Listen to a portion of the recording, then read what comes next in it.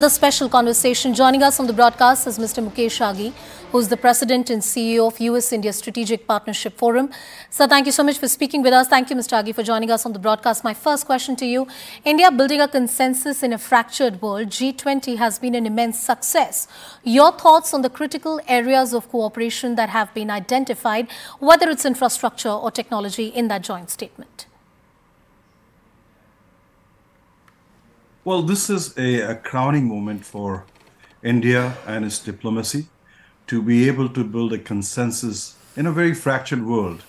China was abstaining, Russia was not there, and you had certain opposition, but to be able to get a consensus, it is a crowning moment for India.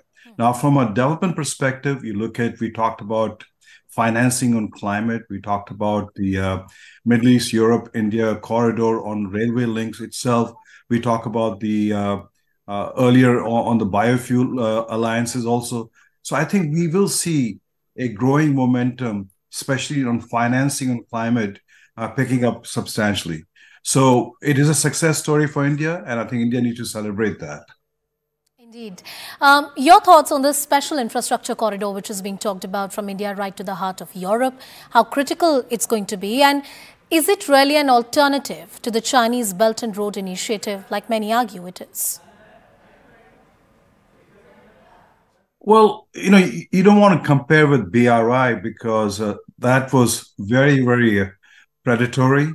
Every project you look at is in trouble and countries are in debt. This one talks about financing coming from Saudis, technology coming from the Europeans, and then the engineering and manpower coming from India. So it's a very collaborative, cooperative deal. But more important is geopolitically, it has an impact. If there's a war and closure of Persian Gulf, then this becomes an alternative to supply goods. So geopolitically, economically, technologically, it's a win for the region itself. Indeed. India-US strategic ties, especially on various trade bilateral issues, has only deepened in the last few decades. In fact, the last one decade has been marked by increasing cooperation between the two countries. G20 Summit, the role that the summit plays in terms of further emboldening these ties.